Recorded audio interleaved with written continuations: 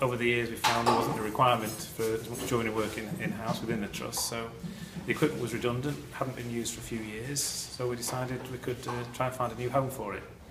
So we considered trying to sell it or scrapping the equipment, and as Adrian knows, it's too good to scrap. Yes, it was, absolutely.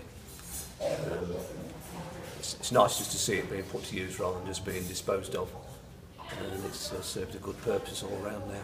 Yeah, so my daughter attends Hill Holt Wood and really enjoys the woodworking and experience the environmental elements with Hill Holt. And over just an informal chat with my daughter, we came to the conclusion that the equipment, rather than scrapping it or selling it, it would be really good if we could donate it to Hill Holt to benefit other students like my daughter who are involved in the Hill Holt project. So when John contacted me, because his daughter is a student with us, he said that he had some machinery that he would be able to donate to us if we'd be interested.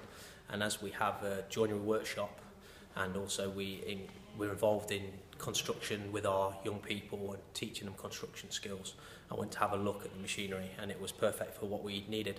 So we went and collected the equipment and we brought it back to site, we've connected it up, and then we've had specialists come in and ensure that all the machinery is safe to use. And then we've started using the equipment really, and we've used it in all sorts of projects, in green construction, in joinery.